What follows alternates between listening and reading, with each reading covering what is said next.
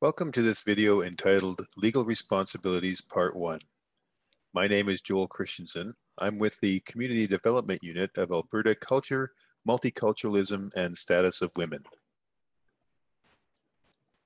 Before I begin, I would like to mention that the goal of our board development video series is for board members of nonprofit organizations to have the basic knowledge, skills, and tools to be successful in their work. We realize that some of you are not board members, and that's fine. But we want you to be aware that the information, concepts, and ideas presented are from board member perspectives. Also, the information presented here is aimed at an introductory level or as a refresher for board members to ensure that they have the base level understanding of board governance concepts and principles needed to successfully do their work. We do have other resources that we can share with you, such as our toolkit. There is a link in the description of this video to our toolkit that provides additional resources and links that we think are helpful for you and your nonprofit organization as you tackle your governance issues. Included in this toolkit is a copy of the slides we use in this video and all the videos in our board development video series. You can also hit the subscribe button down below and turn the notification on to subscribe to our YouTube channel and get notification about our upcoming videos. The last thing I want to mention before we get going is that in this video, we are not providing advice. The information offered in this video and the related materials are not intended to constitute legal advice, the rendering of legal concepts, consulting, or other professional services of any kind. We simply want to share with you information that we think will be helpful for board members as you navigate your organization through its governance and operations. By the end of this video, you will be able to explain fiduciary duties that come with being a board member and how they apply to board members, explain subjective and objective standards of care as part of the duty of care, and explain how board members can fulfill their fiduciary duties. So without further ado, let's get going. In this video, I will first talk about the sources of board member duties and responsibilities, and then I will talk about fiduciary duties, in particular, the duty of care. As a board member, you may have wondered where your duties and responsibilities come from. Board members have some duties and responsibilities that come from written law. Written laws are the rules that are written in laws and legislation and that you need to follow. If you are incorporated under the Societies Act, for example, in order to remain a society, your organization will need to follow the requirements and obligations that are written into this legislation. In addition to the incorporation legislation, there are other laws that you need to follow as well. Laws such as employment standards, tax laws, and the Human Rights Act. Though not every law will apply to your organization, board members must be aware of and follow the written laws that do affect their organization. The next source of legal responsibilities and duties of board members is common law. For now, I will just say that common law is mostly based on court decisions and includes fiduciary duties. I will go into this in more detail in a few minutes. The third source of duties and responsibilities of board members is best practices. Best practices, as the name may suggest, include effective and helpful ideas that your organization can choose to adopt.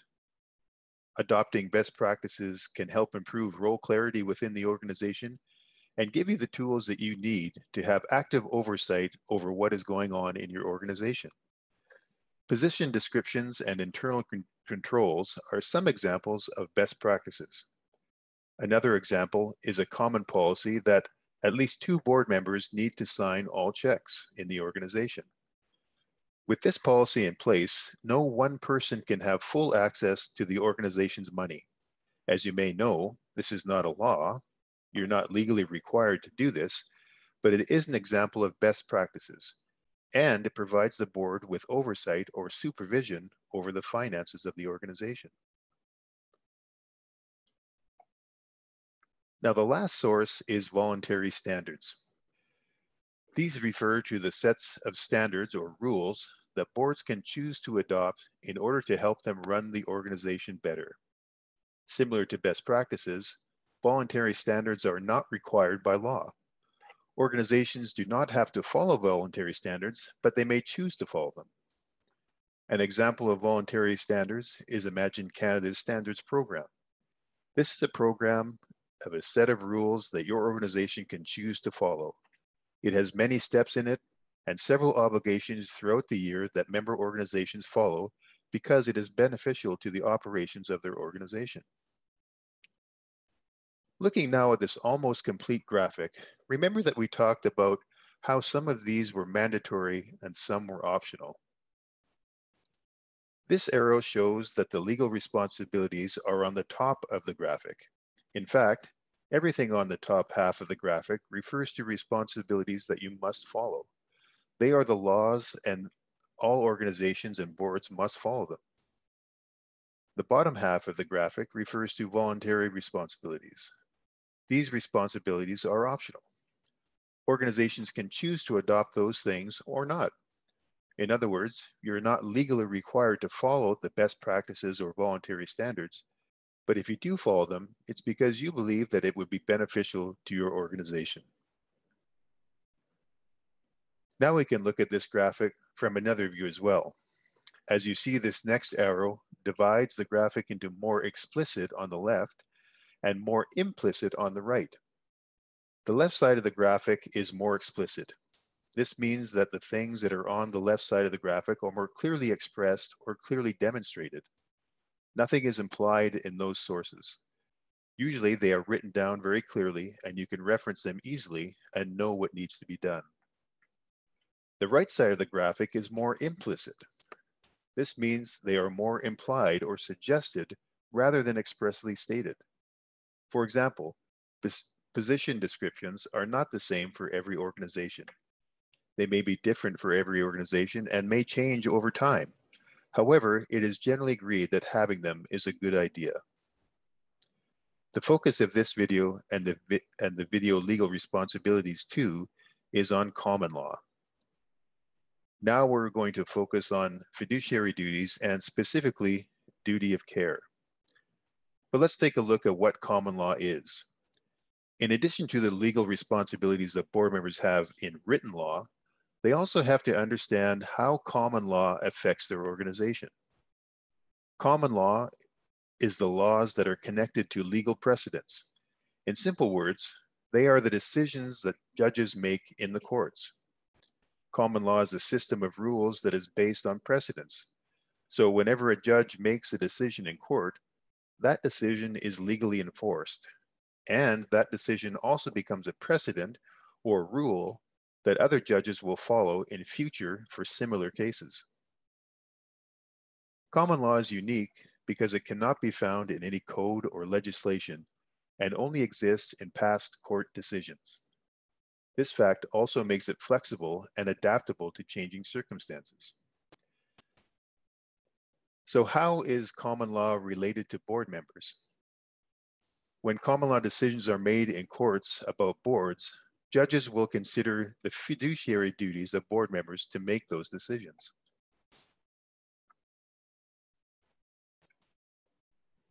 Now, what is fiduciary duty?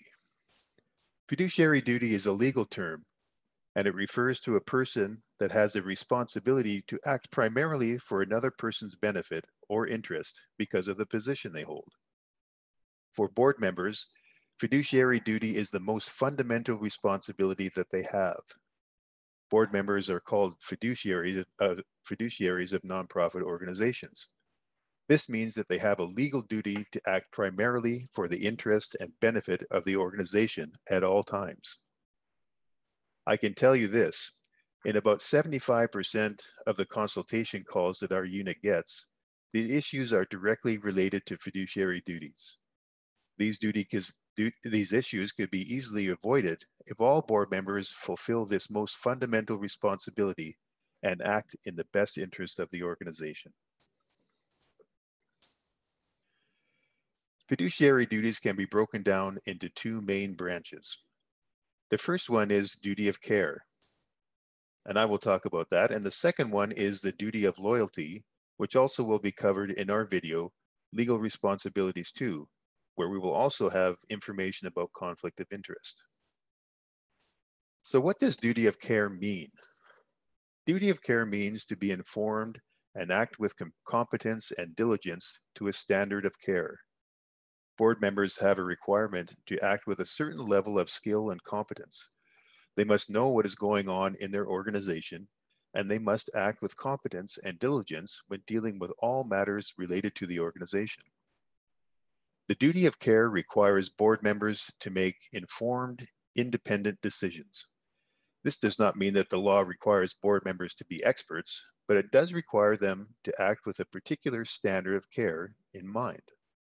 In simple words, every board member must do their best according to their personal education, abilities, skills, and experience. Well, how can board members fulfill the duty of care? In one sentence, pay attention and exercise due diligence. And by due diligence, we mean the level of judgment and degree of care, diligence, and skill that a person would reasonably be expected to exercise under particular circumstances. It means that as a reasonable person, a board member must pay attention, understand the matters of the organization, and as much as they can, make the best decisions for the organization. Now, there are 4 things that you need to do to fulfill the duty of care. The first one we talked about is to act honestly. Board members must deal honestly with the organization. They should not act for any purpose other than the organization's purpose. Board members should also continuously think honestly about their ability to act with the organization's best interest in mind. For example, if a board member, for whatever reason, could no longer commit enough time to get prepared for and attend board meetings, they must notify the board chair of this change in their ability to commit to the board. If no other solution can be found, they may have to resign from their position on the board. This whole process is about acting honestly. The second is to show diligence. Board members must be diligent in attending to their legal duties. This means that they must be familiar with the work of the organization. They should know how the organization is structured. They should make sure that the organization has a plan for programs, services, and finances. They should make sure that they are informed about the progress of the work, and they must evaluate their plan to ensure what is working and what needs to be adjusted. Here are some examples of showing diligence. Asking questions, preparing for and attending board meetings, ensuring that you and your fellow board members exercise their best judgment when voting on any decisions. Avoid simply voting with the majority. And the last example I want to give you is that when you need professional advice, the board should use the services of qualified professionals. Do not just rely on what others on the board say or have heard or what you think is common sense. Ask advice from a professional. The next way of fulfilling the duty of care and showing due diligence is exercising power. Board members must make decisions, and they are ultimately responsible for the organization and for furthering the organization's goals and objectives. When board members are elected, they are given the authority and the responsibility to make decisions and to move the organization towards its goals and objectives. Examples of exercising power include developing standards for measuring the performance of staff and doing annual performance reviews, and ensuring that the funds that are received by the organization are used for their intended purpose and for the organization's goals and objectives. The last one we cover is to show obedience. Board members must comply with all applicable laws that are in the external and internal rules of the organization. There may be many rules that they should follow, but the most important ones are legislation, regulation, objects, bylaws, policies, board motions, and procedures. One example of showing obedience is filing an annual tax return. You may say that nonprofits don't have to pay taxes, and that's correct, but they still must file an annual return. So that's one example of showing obedience. All of these duties together will help you, your board, and your organization fulfill the duty of care. Now, there's one more thing I want to say about the duty of care. If you remember, when we talked about the duty of care, I told you that the duty of care for board members means to be informed and act with competence and diligence to a standard of care. This means that the board members are required to act to a standard of care in the organization. But what does that phrase standard of care mean? Standard of care is the degree of care, which includes watchfulness, attention, caution, and prudence, that a reasonable person should exercise under certain circumstances. As you can see on the slide, we actually have two types of standard of care. The first one is objective standard. The objective standard, which judges all board members against the same criteria, that criteria of the reasonably prudent person that we talked about. The second one is the subjective standard. The subjective standard judges board members against their personal characteristics, attributes, skill level, education, experience, and profession. So what does this all mean in the organization? I'll tell you by using an example. Let's say that you have a legal problem in your organization and you have a lawyer on your board. It's fair to say that that lawyer will have more understanding of the legal issues and their consequences than, for example, a nurse or a carpenter that is on the board. So in such situations, the lawyer on the board is expected to show a much higher degree of care than another board member that does not have legal training. That lawyer is held to a higher standard than other board members.